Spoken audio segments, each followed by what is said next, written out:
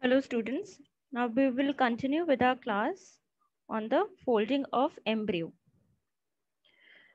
So in the folding of embryo, the cells which lie in the central part of the germ disc, they will multiply rapidly than those which are lying at the periphery.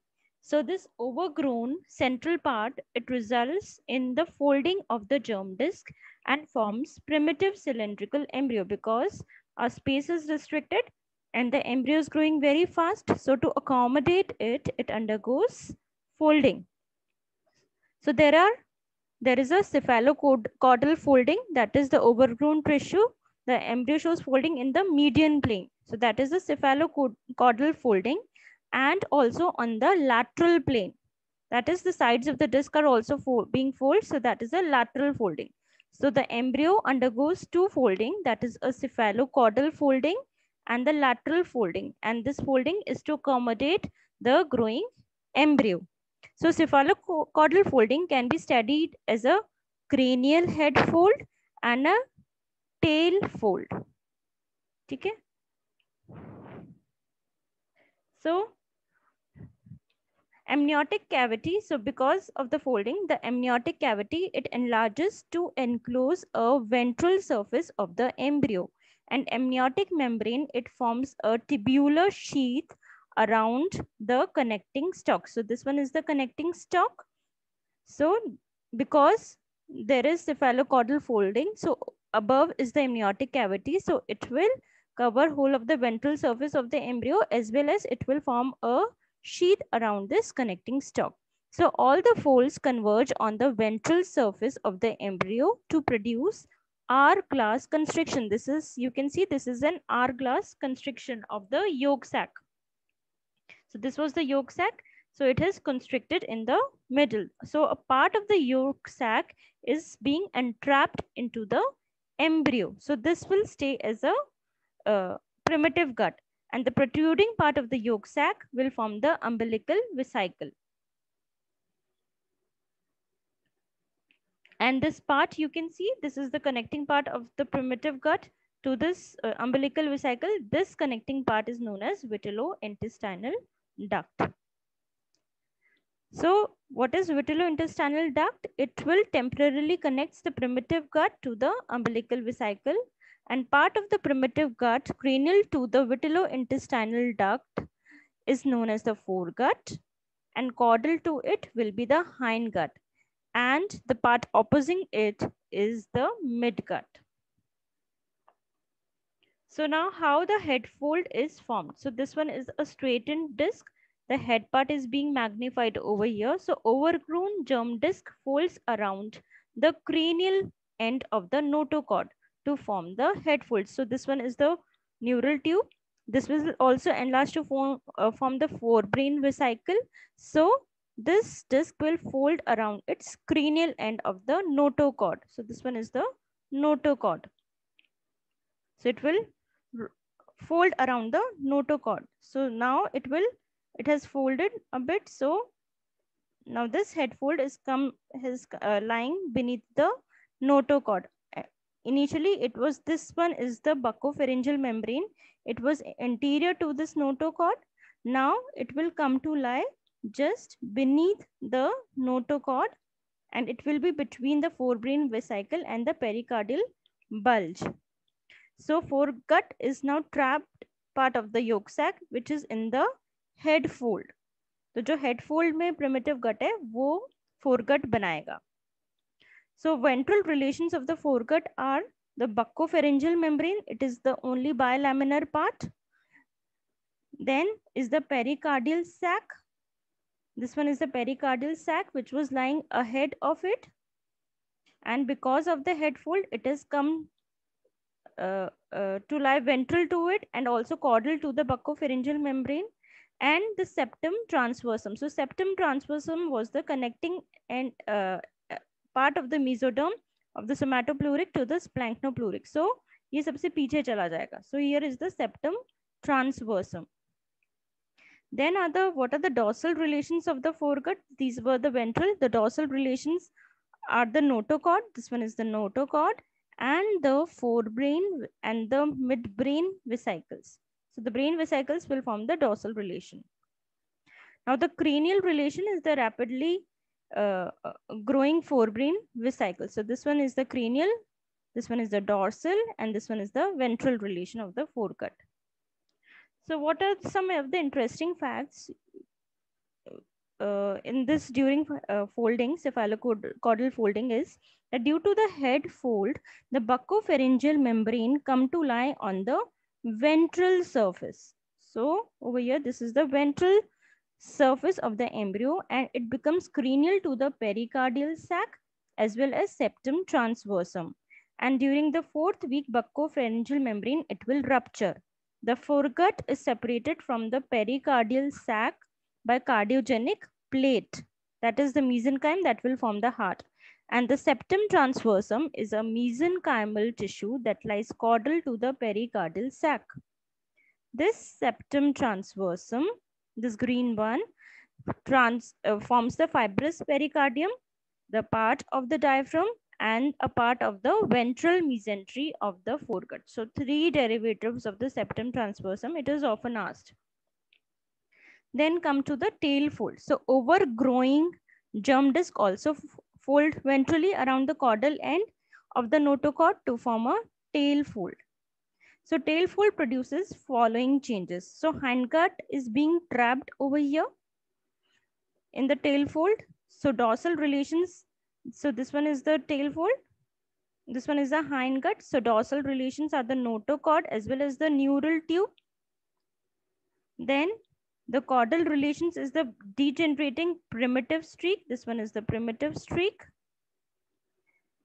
Then there is allantois. If you remember, there was outpouching of the yolk sac into the tail fold. That was allantois. So it communicates, this allantois, it communicates with the hindgut. So over here, you can see this one is the allantois and this one is the hindgut. So it will now communicate with the hindgut. So, and the bilaminar cloacal membrane. So this one is the cloacal membrane. It lies caudal to the connecting stalk. So this cloacal membrane, it will rupture in the 7th week of intrauterine life. So cloaca, so caudal to the hindgut. So this one is the hindgut. It is caudal to it. It is a bilaminar area of the germ disc. If you remember, it is called cloacal membrane. And at the site of the cloacal membrane, ectodermal surface shows a depression called ectodermal cloaca. So the this one is the allantois. So post-allantoic part of the hindgut dilates to form the endodermal cloaca. So this cloaca, it is seen as a depression. So part above it is endodermal, and part beneath it will be ectodermal in origin. So post allantoic part of the hindgut dilates to form endodermal cloaca, and cloacal membrane is divided into ventral urogenital membrane and dorsal anal membrane. So both urogenital and anal membrane, they rupture in the 7th week of intrauterine life. Now comes to the lateral folding. So you can see this one is the longitudinal view of a developing embryo. This is the cephalocaudal fold. Now this is the, at this section, this one is the lateral fold. So this is our amniotic cavity, which was flanked by the somatopleuric mesoderm. This was our yolk sac, which was flanked by the splanchnopluric mesoderm. And now you can see there is developing intraembryonic coelom, which will later on, these two folds will fuse in the midline and it will form a continuous peritoneal cavity. Here the gut has been taken inside. So a tube within a tube model has been formed by lateral folding. So overgrowing central part of the germ disc form 2 lateral folds. Formation of lateral fold, it produces following changes. So one is amnioectodermal junction. It will come to lie close to this umbilical cord. So there will be a connecting stalk. It will come to lie near it and it will form a tubular sheath around it. Then the formation of midgut and vitellointestinal duct. This one is the midgut and this one is the connecting part of the midgut to the umbilical vesicle. So formation of midgut and vitellointestinal duct and umbilical vesicle. It results because of the lateral folds. Then there is a formation of a dorsal mesentery. Why? Because the gut has been uh, taken inside the developing embryo. So it is being suspended from the ventral body wall through a fold of mesenchyme, which is known as dorsal mesentery of the gut. The ventral part will degenerate. पहले ventral mesentery भी होती है, लेकिन बाद में वो disappear हो जाती है, तो पूरी पेरिटोनियल कैविटी एक ही बन जाती है. So formation of dorsal mesentery of gut is also result from lateral folding. So splanchnopluric intraembryonic mesodermal layer forms the dorsal mesentery because it is covered by splanchnopluric mesoderm. So that will form the dorsal mesentery of the gut. And fourth is the formation of the peritoneal cavity. I have already told you the somatopluric intraembryonic mesoderm fuse ventrally in the midline to convert intraembryonic coelom into a peritoneal cavity. These are the approaching fold of the ectodermally flanked amniotic cavity. So it will join in the midline and it will form a peritoneal cavity inside it. So now this peritoneal cavity, it is lined outer by the somatopluric membrane, somatopluric mesoderm, and inner side it is lined by the splanchnopluric mesoderm. Now the connecting stalk. So formation of tail fold moves the attachment of connecting stalk from dorsal end of germ disc to ventral aspect of the embryo and limit it at the umbilical opening. So the connecting stalk has also moved ventrally. So structure of the connecting stalk in the 5th week is the vitellointestinal duct, remnants of the yolk sac, extra embryonic mesodermal connective tissue that later forms the Wharton's jelly. So connecting stalk is the site of amnioectodermal reflection and continuation of the intraembryonic and extraembryonic coelom. So this coelom continuation persists up to 10th week of intrauterine life. Now the differentiation of the endoderm. So endoderm was present only along this our primitive yolk sac, this primitive gut. So the endoderm forms the endodermal lining of the foregut, midgut, and hindgut. So except at the opposite the oropharyngeal membrane and opposite the cloacal membrane, it is all lined endodermally. So what are the derivatives of the primitive gut? So foregut will form the lining of epithelium of pharynx, esophagus, stomach, duodenum up to the ampulla of the vater, tongue and floor of mouth. Roof of mouth is ectodermal in origin, if you remember. Then lining epithelium of respiratory system, auditory tube, tympanic cavity, parenchyma of tonsils, thyroid, parathyroid, thymus, liver, and pancreas. Then midgut, the lining epithelium of distal part of the duodenum, jejunum, ileum, cecum, appendix, ascending colon, and right 2/3 of the transverse colon. Behind, distal to it will all be the hindgut. So lining epithelium of left 1/3 of the transverse colon, descending colon, sigmoid colon, rectum, anal canal up to the mucocutaneous junction, and the lining epithelium of the urinary bladder, urethra, vagina, parenchyma of prostate, bulbourethral. So all these are endodermally lined structures. So what are the week-wise changes in the embryonic period?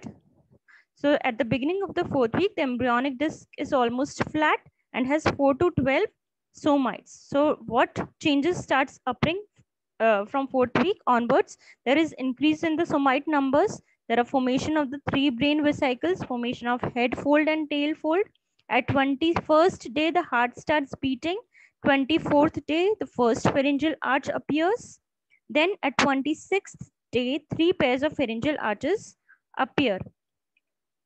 Then 26th to 27th day, rudimentary forelimb bud appear, and at 28th day, hindlimb bud also appear. Then formation of prominences of forebrain vesicle, the otic pits, lens placodes, these are the ectodermal thickening, they all appear by 4th week. and the oropharyngeal membrane, it also ruptures. Then during the 5th week, there is rapid growth of facial and the head prominences, rapid growth of second pharyngeal arch, growth of the lymph buds, formation of the alar and the basal laminae of the neural tube, and the appearance of the olfactory placodes. So olfactory placodes appear later than the otic vesicles and the optic vesicle, along with the maxillary and the frontonasal process. Then during the 6th week, it shows spontaneous movements, growth of the brain vesicles, appearance of nasal processes, buccopharyngeal, uh, uh, this is wrongly written over here, the development of the appendix, cecum and the spleen, differentiation of limb digits begin, and umbilical herniation is common.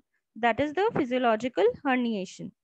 Then during the 7th and the 8th week, rupture of the cloacal membrane appears, development of the face, external ear and eye, well-defined limbs and digits, development of metanephric kidney, development of testis and ovaries, differentiation of the external genitalia. So uh, the sex determination can be done at around 8th week of intrauterine life. So during 8th week, coordinated limb movements also occur. Primary ossification centers start appearing during 6th to 7th week of intrauterine life, and caudal tail-like eminence disappears. So this was all about the folding of the embryo. Now next class will be on the placenta.